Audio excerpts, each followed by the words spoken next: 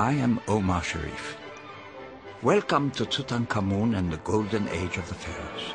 Join me now for a preview of this magnificent collection of ancient Egyptian art and learn all about TutAnkhAmun and the Golden Age of the Pharaohs.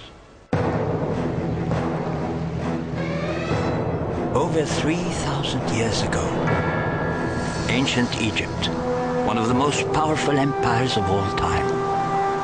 During its 18th dynasty, a young boy, just 9 years old, ascended the throne. His name was TutAnkhAmun. King Tut might have remained a minor footnote in history, but for an amazing discovery in the 1920s. British archaeologist Howard Carter made a remarkable find, the stunning tomb of golden artifacts. The trappings of a pharaoh whose people saw him as a living god. TutAnkhAmun inherited a country in disarray. Enemy empires threatened Egypt's borders.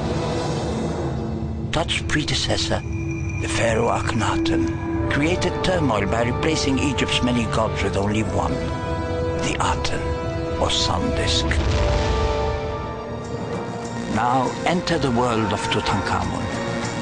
See the objects that reveal the story of his royal ancestors, the glory of his golden age, his quest for eternal life. Come face to face with the boy king, the ruler, the commander, the god, the story of TutAnkhAmun.